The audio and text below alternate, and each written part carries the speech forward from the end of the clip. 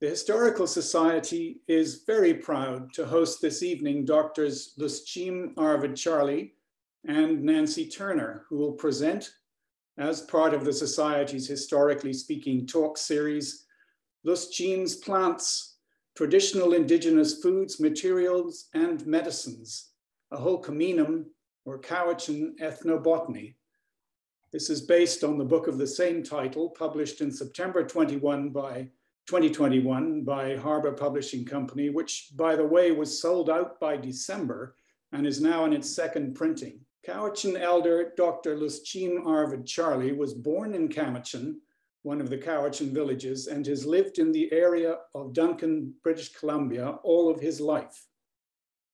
From the age of 3, he began learning about plants and their various uses from the elders in his family, including from his great-grandparents. Since then, he has made it a personal priority to gather knowledge about the natural environment, his book being a compilation of over 4 generations of tradition and observation. In 2007, Dr. Charlie received an honorary doctorate of letters degree at Malaspina University College, that in recognition of his extensive contributions to the teaching of Coast Salish culture and traditions in a wide range of contexts, as well as for his commitment to the protection of the environment and preservation of the Hul'q'umi'num language. Dr. Nancy Turner is internationally known for her work in ethnobotany. She has worked extensively with First Nations elders and cultural specialists in Northwestern North America, collaborating with Indigenous communities to help document, retain, and promote their traditional knowledge of plants and habitats, including Indigenous foods, materials, and medicines, as well as language and vocabulary relating to plants and environments. Nancy is a distinguished and much recognized professor emeritus in the School of Environmental Studies at the University of Victoria. She has authored, co-authored, or edited many publications in the areas of ethnobotany, traditional ecological knowledge, and sustainable resource use in Canada and British Columbia. Luschiim and Nancy, we are absolutely delighted that you're giving this talk tonight as part of the Historical Society's Historically Speaking talk series. I hand the screen over to you. Thank you ever so much, Q. It's a real honor to be here.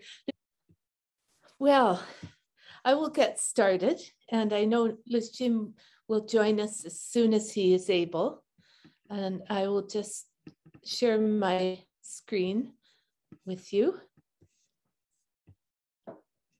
and put it onto slideshow. There we are. This is a talk that we've given a couple of times based on the book that Luschiim and I worked on together. And it's been an absolute pleasure to be able to work with Luschiim. Yeah, as Q mentioned, he has amazing knowledge of plants. And I first learned about that many years ago when I visited the Quw'utsun Nation, and we happened to be on a walk together with some Quw'utsun youth. We went down to the Quw'utsun River together, and he started pointing out the plants that were growing along the river. It was remarkable how many different species that he knew, and also knew the Quw'utsun names and all the various uses from medicine to food and materials and so forth in a really deep way. And that's when I asked him if he might be willing and interested in documenting his knowledge. And eventually that led to the book. So I want to first recognize that we're in the, where you are in Ladysmith, the territory of the Snuneymuxw Nation, and I am here in the Snuneymuxw territory of the Nanaimo people. Luschiim is with Quw'utsun people in the Duncan area. And we raise our hands to all the Salish and peoples of the Salish Sea area and give thanks to your long time looking after and care of your lands and waters over countless generations. Hul'q'umi'num. These are just a few of the species that we have in the book. I also want to thank Howard White, who's and the other members of the Harbour Publishing team for helping us produce this book and bringing it out with such care and attention to detail. And Lushiim and I also want to thank our families, our Lushiim's wife, Darlene, my husband, Bob, I say my personal photographer and more, and to Marina and Q and all of you there in the Ladysmith Historical Association. So as Q has said, Lushiim has an amazing background. And it's no wonder that he has so much knowledge, because as a very little boy, he spent time with his great-grandfather, whose name was Lushiim, and whose name Lushiim himself has taken, but also his parents, who are also well known. Simon Charlie, who was an artist and carver, and his mother Violet, his parents, and his grandparents as well. So he had a whole family of knowledge holders and specialists who spent time with him as a child and growing up. And he in turn has done the same for his own family and is teaching his sons and daughters and grandchildren and many others about his knowledge. He's also a medicine practitioner, and some of the medicines that he uses, of course, are very private, and many of them have spiritual applications that are not really part of the knowledge that we provided in the book, because this is very private knowledge and usually passed just from one individual to another over the years. And meanwhile, I'm pointing out a fishing lure that his father, Simon Charlie, made. Is at the Museum of Anthropology at UBC, and also some memories of times that we've gone out together, Luschiim and I and friends. We went up Mount Prevost, we went to Mount Arrowsmith and into the Garry Oak Preserve at Salmonos Lake. And everywhere we went, of course, Luschiim was teaching me about the plants that are described in the book. And his family, of course, has a long history. This photo of a fishing weir, Quw'utsun weir, dates back to just before his great-grandfather Luschiim. So this is the kind of technology, fishing technology, that his ancestors would have used for thousands of years. And here it is from about 150 years ago. So today I'll just give a brief introduction, and if Luschiim wants to say anything, I hope he'll just speak up. And I might leave a few pauses so that he could say something if he wants.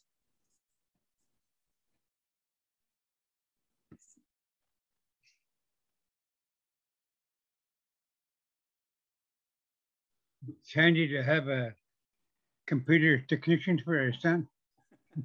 Luschiim, Yeah. I'm remembering the time we went up to Mount Arrowsmith and we were looking at the plants up there and the berries and the yellow cedar growing at the higher elevations. Yeah. And what I remember you telling me was the yellow cedar bark is very fine and it's used in weaving like the red cedar bark, but is even softer and finer, so that if you go to a household where there's yellow cedar, you know the man of the house isn't lazy. Yes, men folk of the house not lazy if they have yellow cedar and bear skins and things like that. Uh-huh. So these places that we visited and that are part of the Quw'utsun territory have been used for thousands of years, and people have used and lived from the resources, but have not destroyed the resources because they've used them sustainably, and they've learned how to enhance the productivity of the species that they use.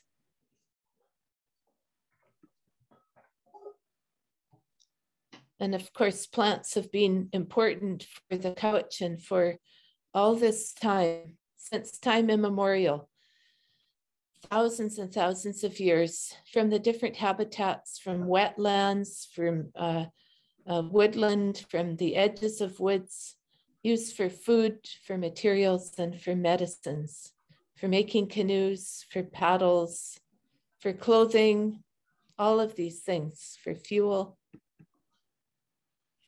And maybe, Luschiim, you could talk a little bit about how people move around the land to go to different areas to get different resources.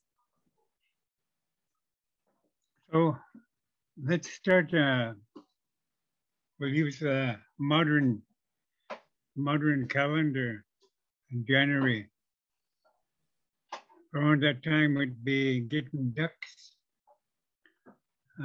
that come around in the winter time. And then towards spring, we'd be getting the herring eggs. Now we're looking at this picture in front of us. The herring eggs also be in the green shoots of the phylum. I think it's called swordburn, I think. So later on, it's not as good as when it's nice and fresh in January, February. So we travel to different places.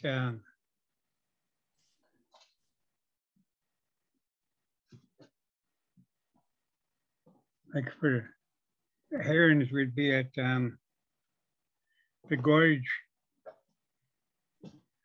around March, waiting for the herons to get there. We'd go there early to make sure we're not late. Sometimes they do arrive early. And at the same time, March would be in the Fraser River, waiting for the Hul'q'umi'num to come up. And of course, when we're there, we never travel anywhere for one reason. So we're waiting for the shoots to come out and berries and things like that. Summer comes along and we're getting those things, the berries. It keeps on going like that. Early in the spring, we'd be getting roots from the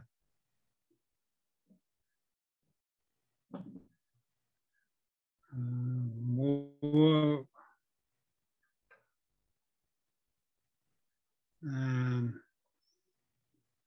They're one of the first to come out in the spring, early spring. The roots, you dig down into the water to get them. You're talking about the Wapato? No. The wool is I don't know what you call it. It's round reeds, not the flat ones, the round ones. Of course, the camas bulbs you get, I guess, in the springtime. Yeah. It's kind of later spring, or what do we call later spring? So you're moving around the land a lot. That's the message. Harvesting different things in different places at different times. And so you get to know your entire territory over the course of the year, I imagine. And just to give you an example, starting in the ocean with one of the important ocean plants, the bull kelp. Luschiim, would you be able to pronounce the name for bull kelp? Okay,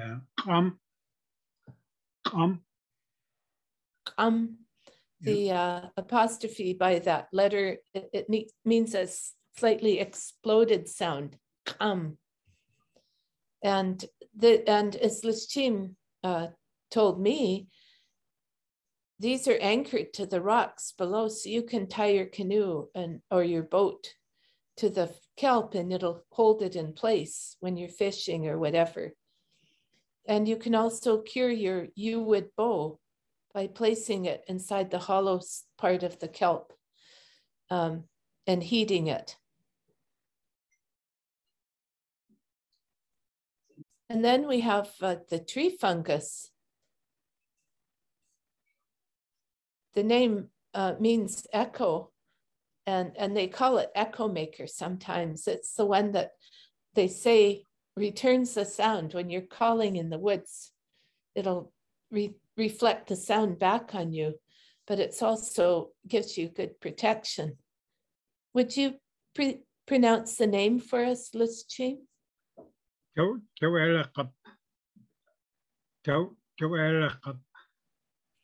And is that also the name for telephone? Oh, well, that's a new one. So the To'erakap is in charge of the echo. Echoes you back, and that's what your telephone does. It echoes, but it's the other person. So we also call that To'erakap for the telephone. And then we have the horsetail, which is quite rough to the touch, and it's good for polishing. It's like a sandpaper for polishing wood, like knitting needles, but also it's a good medicine. Koala. Thanks, Luschiim. And that's related to the word for stomach. Is that right? Yes. Mm-hmm. And I'll try to say this one, Schamcham. Got it. You got it. Oh, good. Okay, this is the giant horsetail. In the springtime, it's one of the ones that you can eat the young shoots of, but you don't want to eat the grown-up plants. They wouldn't be good to eat at all. But those young shoots are really nice in the spring. And then we have the sword fern. Really important plant and used in for ceremonial purposes. Luschiim, would you pronounce the name for the sword fern? I'll kind of separate the S from the TH and separate the TH from the E. Salem. Yeah. Thank you. And Lushiim? You got it. Okay, that's the licorice fern, the little fern that grows under the moss and on rocky bluffs under moss. And if you pull out the rhizome, you can just take a little piece of it. It's very, very sweet. And so it's good. People use it as an appetizer, a mouth freshener, but also for sweetening medicine. Anything else to add, Luschiim? No. Good for coughs, eh? Coughs and sore throat. Oh, there's lots of spiritual uses for it, which I cannot share. I mentioned earlier that the spiritual uses are not part of our book because those are private. That's private knowledge. Yeah. Then we have the 3 species of the true firs in the genus Abies, the grand fir, the amabilis fir or silver fir, and the subalpine fir. And all of those can be found within parts of Quw'utsun territory.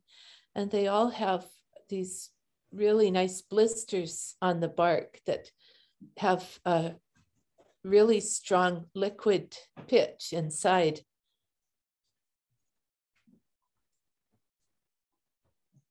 So if you punch the little blisters, you'll get this very strong smelling pitch. And you can use it to make a salve. You can use it for cleaning, for removing scent. And of course, the boughs are good, make good for bedding. And then the yellow cedar we talked about, where we saw on Mount Arrowsmith, Pashaluk, which has very fine inner bark and makes the best clothing. So there we are. If you know the man of the house isn't lazy if there's yellow cedar bark in your house. And also the wood is good for carving paddles, and also for the ceremonial dance shirts. You've seen the little wooden paddles when the dancers dance and they click together and make really nice sound. Those are often made from the yellow cedar wood. And the coastal juniper is now a separate species from the one in the interior. It's a tree juniper that you find just along the coast. The very strong smell. It's named for its strong smell, but it's used for cleansing and for ceremonial purposes as well. And I love this one that Lushiim taught me about, the dancing plant, the lodgepole pine.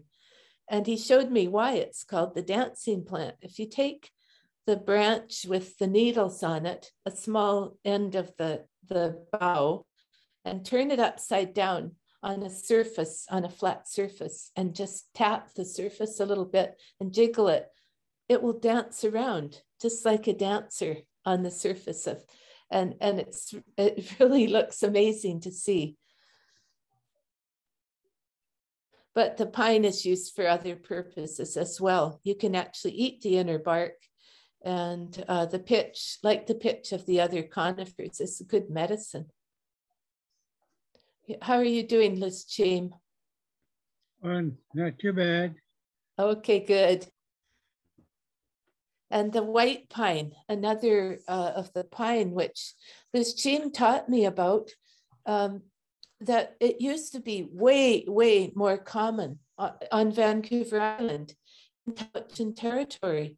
There used to be huge white pine trees, so big that when they were cut, you could hardly crawl over the logs. They were so big. And then the eastern white pine blister rust came and infected our white pine trees. And now you hardly see them in the forests at all. It's like they weren't there. And yet in the past, they were a really important part of the forest. The pitch of this pine is used for medicine as well. And then I mentioned the Douglas fir, the big old growth fir. You can use the bark for a really hot fuel.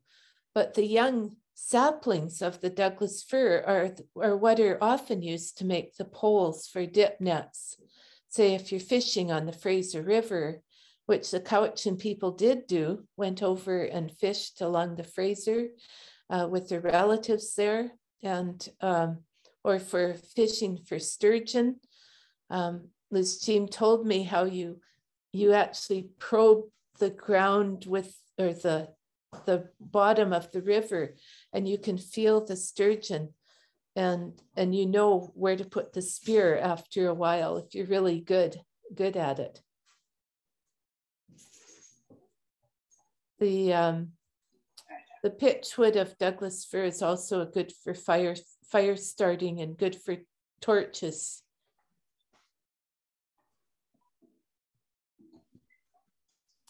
And pate, the western red cedar, one of the most important of all the trees, because the trunks are used for canoes, of course, but also for splitting for planks and for posts of houses, going way back.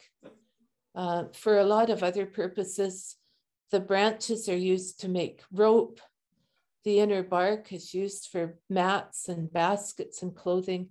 And it's also, like many of these other plants, a very spiritual plant that has its own very special spiritual uses and ceremonial uses as well. So when people harvest the bark of the Western red cedar or yellow cedar, or when they harvest other plant products as well, they don't kill the tree unless they need to take the entire tree for something. If they're just taking bark, they take a strip from the tree and leave it, and the tree will eventually heal itself and grow back over and continue to grow. And the trees that have had parts harvested from them, bark or even planks, are called culturally modified trees. And you can find thousands of these culturally modified trees in forests up and down the coast, and also in the interior in some places. And what they are is a record of people's sustainable use of forest products. So they only kill trees if they need the entire tree or use the entire tree. And they leave the trees living, and the other plants that they use as well have ways of keeping them living. And another really important plant, a tree with very tough wood, very strong wood, the Pacific yew. Luschiim, are you able to pronounce the name for the yew tree?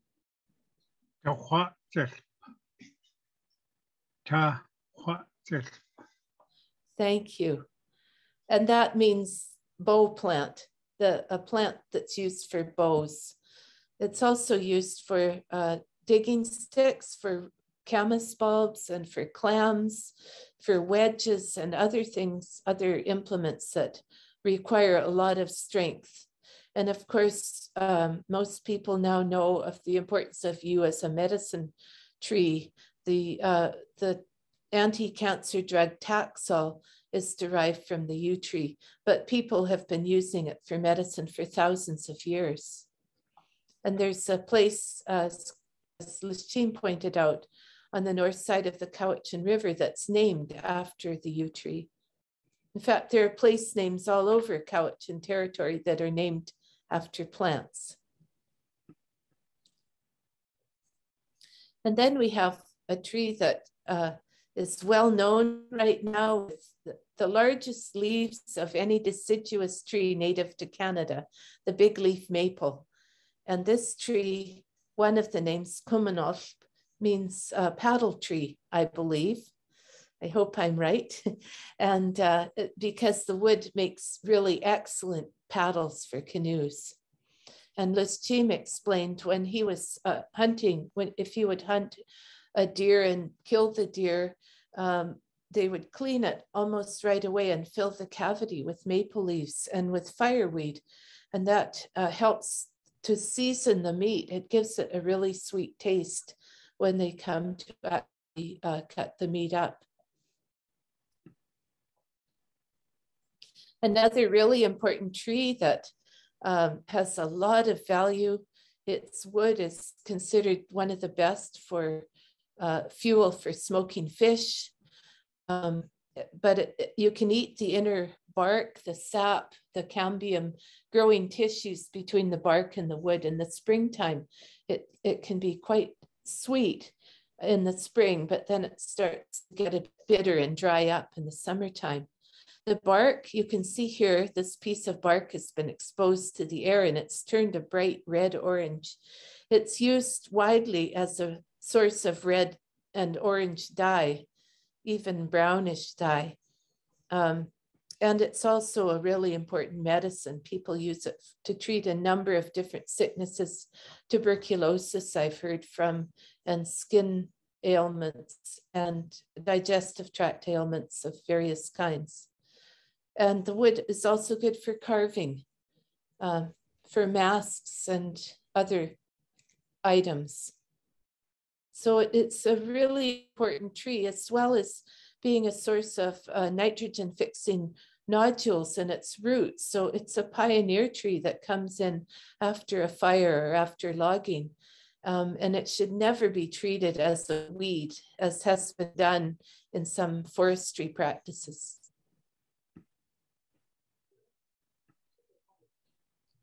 willows, swella,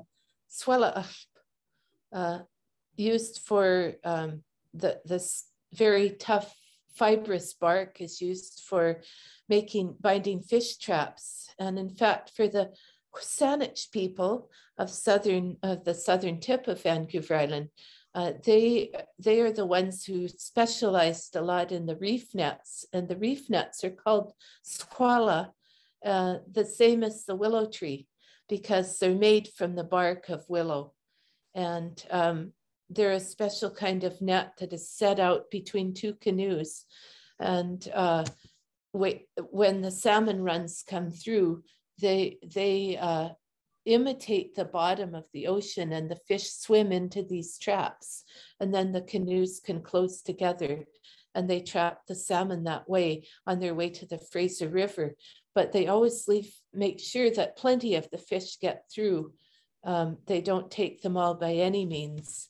They have a special ceremony where they recognize the first salmon. And in the old days, that ceremony would run for 4 days, so that enough salmon would be getting through all the time before they actually started catching them. Feel free to add anything, Luschiim. I hope I'm saying the right things here. Yeah, you're saying the right things. Okay. You're doing okay, Nancy. Thank you. Okay. Yeah, you've been around me enough that you know what to do. Okay. Okay, thank you. Thanks, Sorry to Luschiim. leave you guys, but Thank you, Luschiim. yeah. Yeah, it was wonderful to have you, even for a short time, for people to be able to hear you and see you. And Okay. I'll be in touch soon, okay? Okay. Thank you. Okay. I'll just carry on then, and not too much longer, but I hope you've enjoyed getting to see Luschiim and hear him a little bit anyways. He is such a kind and knowledgeable man. Then we have the black cottonwood tree. And as Luschiim said, when the roots are exposed along the edge of the river, you can brew that up and make hair shampoo from it. And he talks about how to make it. But the most knowledgeable or the best known part of the cottonwood is the resinous buds. They're produced over the winter and are right now just starting to swell up and leaf out. And these buds are covered with a yellowish sticky resin that is used to make a cosmetic, boiled with the fat from the stomach of a deer, or nowadays you can use beeswax and a bit of olive oil, and you can make a wonderful medicinal salve for your skin or for cuts and wounds. And it smells really sweet, just like the cottonwood itself smells in the spring when the buds are coming out. So people all over the place make this cottonwood bud salve. You can also eat the inner bark of the cottonwood like you do the alder and the pine and the hemlock and some of the other trees, not yew tree though.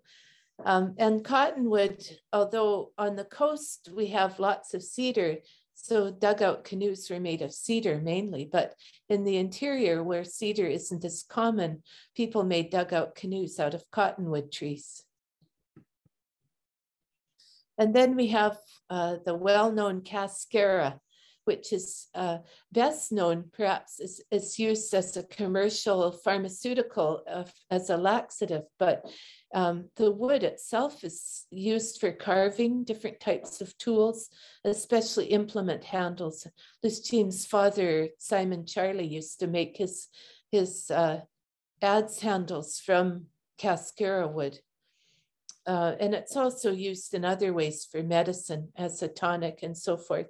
And Luschiim and many others of his generation earned money in the 1950s and 1960s by harvesting cascara bark and selling it to the pharmaceutical companies.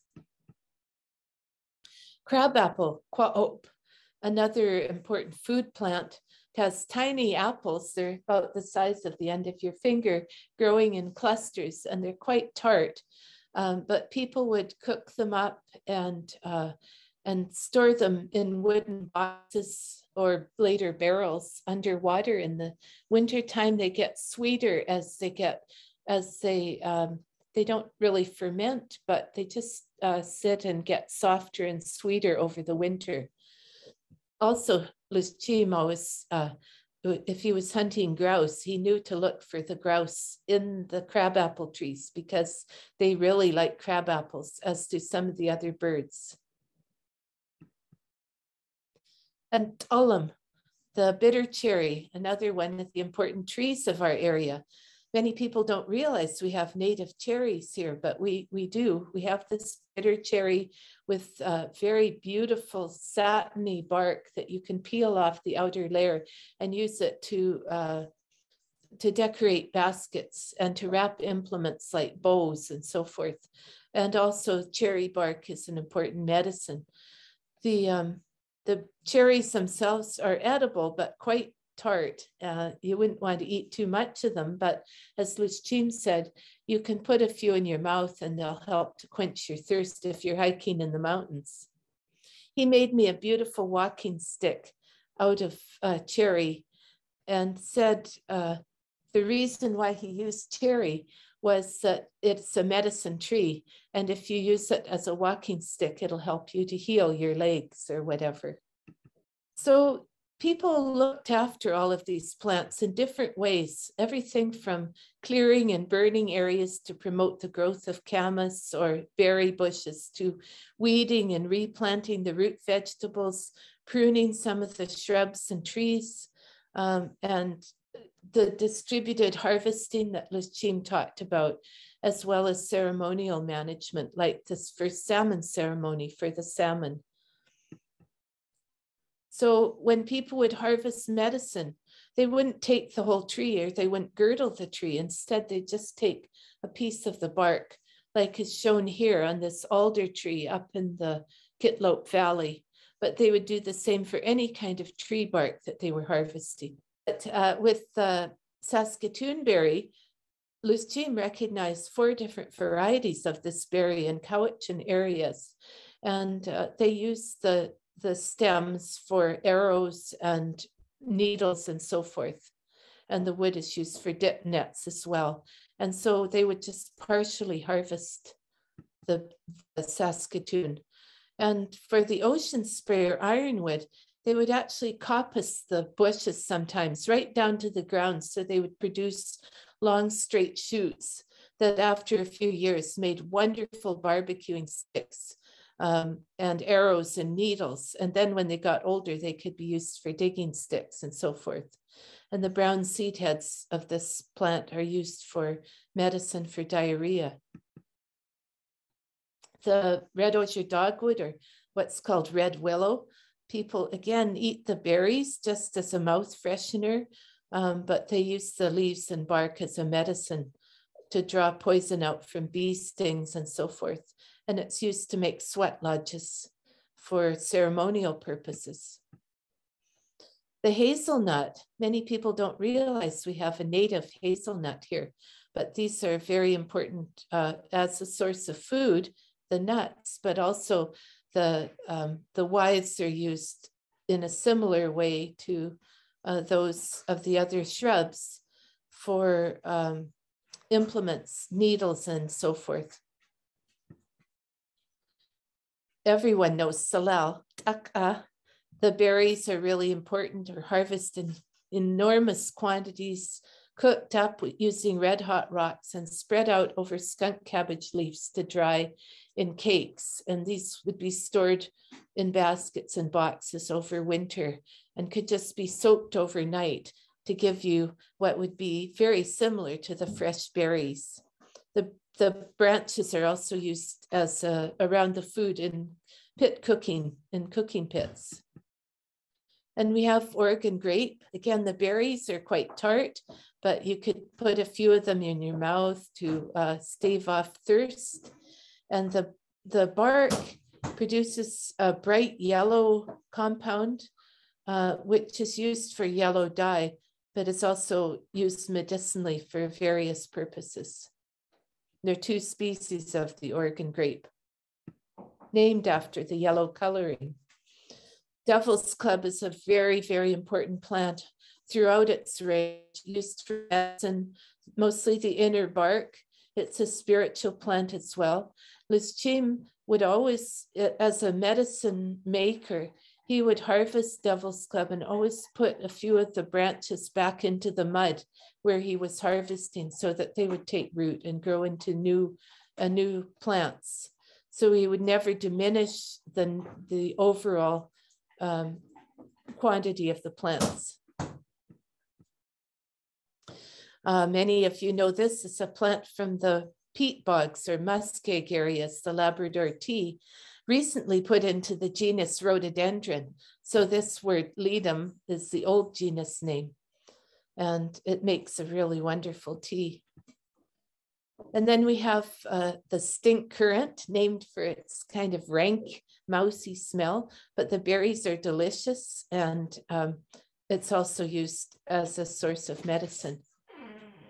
Well, this material information that I'm sharing with you is all in the book. So I'm going through this rather quickly because I guess our time is running out and I don't want to keep you too long. Then we have the several species of gooseberries and currants, not just the stink currant, but also the coastal black gooseberry, which are really flavorful berries and very well liked. We also have the sticky gooseberry, which isn't very common anymore at all. But Luschiim remembered harvesting those. They're quite large and hairy, but have a nice flavor to them. The stems are used as a medicine as well. All of these are raspberry relatives. The thimbleberry, the blackcap, the salmonberry with its different color forms, and the native trailing blackberry. And not only are the berries of all of these edible, but you can eat the young shoots in the springtime. You can peel them and eat them just like you would celery or something like that. And you can imagine how welcome the fresh greens would be in the springtime after a winter of eating mostly stored food. Very rich in vitamin C as well. Thusky, they're called, the edible shoots of thimbleberry and salmonberry.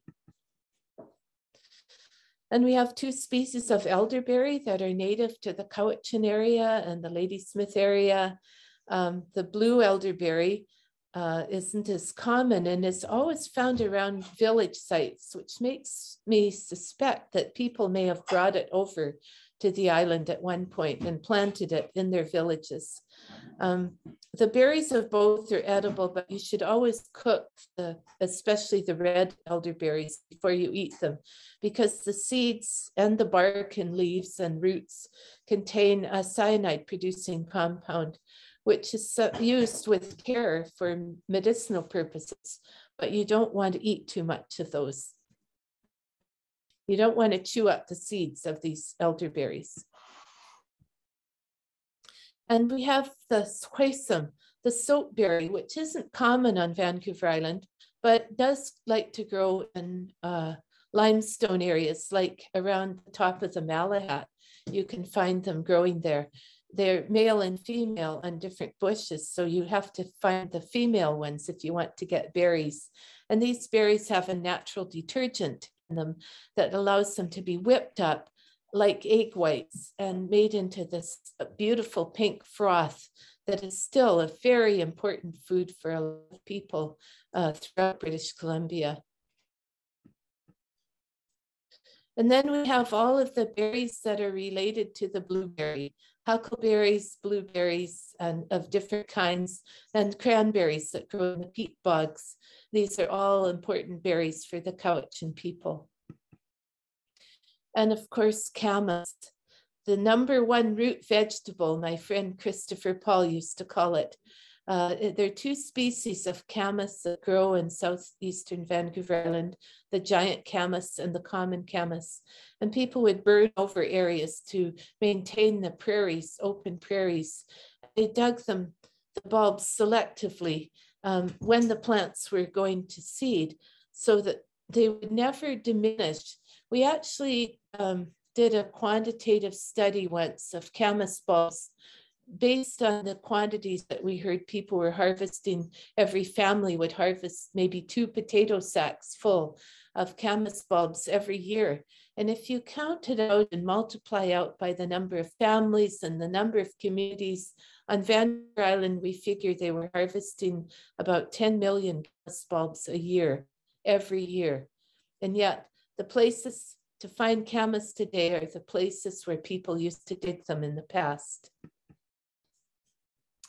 Yes, and here Lushiim talks about how they burned the ground every few years from many different elders who told him about that. So you burn the ground to sweeten it, he said, his great grandpa would say. And the strawberries and the berries, they all get really big. And now you don't see them very big at all because burning has been banned for a long time. I mentioned the skunk cabbage, that people would spread the cooked berries out on them to dry. You don't eat the leaves of the skunk cabbage, but they're used like wax paper to wrap around food. And you can make makeshift cups and berry containers with the leaves.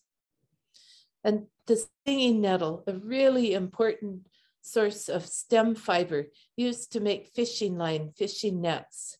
On the Fraser and all over the place, and also used medicinally as a counter irritant. So these are really important plants. All of them have their own names and their own uses. Here's a photo from Edward Curtis of Thule, a Quw'utsun Lake Thule gatherer, and these round stem bulrushes around the edges of lakes have been used to make mats that are used for sleeping, for drying berries on, and for shelter as well. So these are some of the issues that I've learned from Luschiim and others about when we talk about medicinal and spiritual plants, that there are a lot of protocols that need to be recognized. And a lot of that knowledge about their use is confidential. And this is not only because people are selfish about their knowledge, but they're also concerned about the knowledge being misused, maybe plants being over-harvested, or people hurting themselves by not knowing how to use them properly or correctly. So these are the knowledge that we're talking about here is part of the intellectual property rights of people like Luschiim and the other people who use these plants and learn about them, which is why we don't have a lot of detailed information about medicinal plants in the book. But one of the most widely used medicinal plants, the yarrow, we do talk about, it's used as a plant for colds and coughs, and the tea is drunk as a tonic. It's used to stop bleeding and used as an aromatic bath for sick people and so forth, as a smudge against mosquitoes. A really, really important plant worldwide. And another aromatic plant, plant in the carrot celery family, is used again, both medicinally and spiritually, as an incense for cleansing, for coughs and colds, and for the throat. And finally, a very important plant, a spiritual plant that's used for cleansing and for purification, with strong spiritual value and said to be a source of really good luck. And so I leave you with that, with this beautiful plant, the wild ginger, and wish you all the best. Hul'q'umi'num.